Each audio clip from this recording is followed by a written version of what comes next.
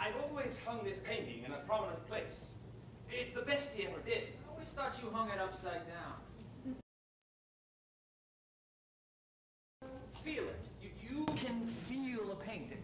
The emotion, the tenderness, the love. Arthur called it red and blue on white or something like that. See what a great artistic mind he had. He's probably just cleaning his brush while he was painting the baby's room.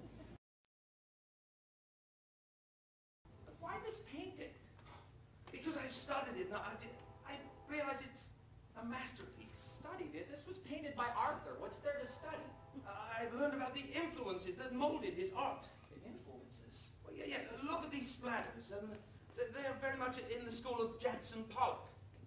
Whose school? Jackson Pollock. Oh, is that the new one on 4th and Bryn?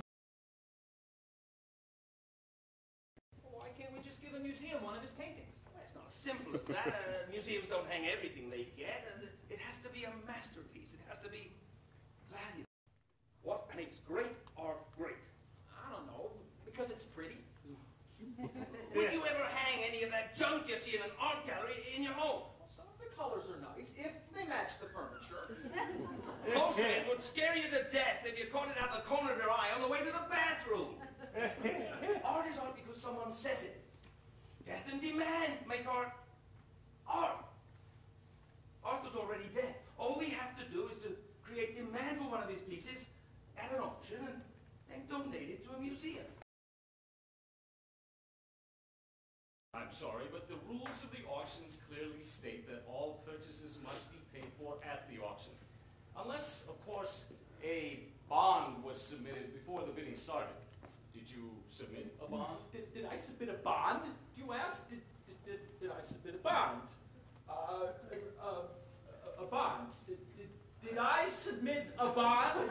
Did you? I seem to remember you telling me before the auction started that you would pay for the painting if you won the bid with your client's check. My client's check? Yeah, Andy Burns, your client's check. What? Yeah, Andy Burns, your client, you have his check. Oh, yeah, but the amount is... Oh, yes, of course. You're going to have to telephone him, aren't you, to get the authority for putting the number on there. That's right. After all... Hand over Andy Burns' check for $85,000. It's very noisy here, isn't it?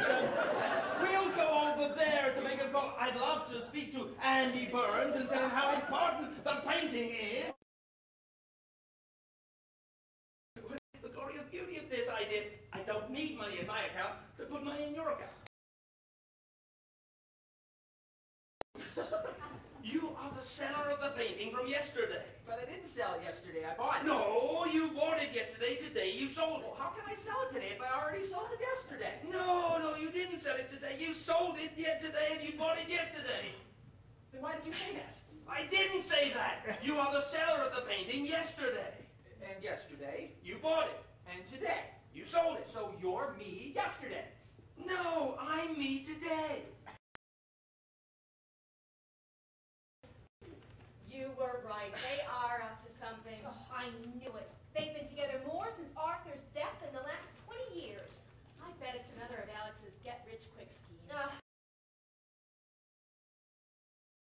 Alex told me that a man would be coming to talk to him and Andy, but he didn't say anything else. So this well-dressed, quite distinguished man comes to the front door, and I let him into the living room, where I was summarily dismissed. They asked you to leave. Without a word of remorse or regret. And what did you do? I did what any wife would do and told her husband was in an important private meeting. You eavesdropped. Precisely. You can't trust a man left to his own devices. No, especially two men. Exactly.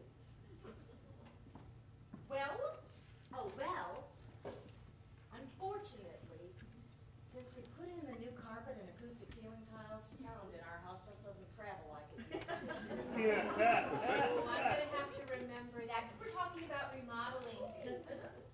So, all I could make out was something about 30 paintings being sold.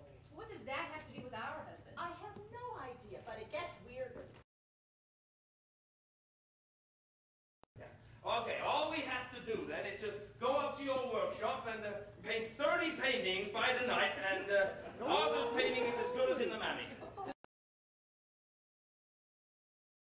We're going to paint 30 paintings, which are going to hang in an art gallery with values in the thousands of dollars by running along each painting and randomly slapping on colors.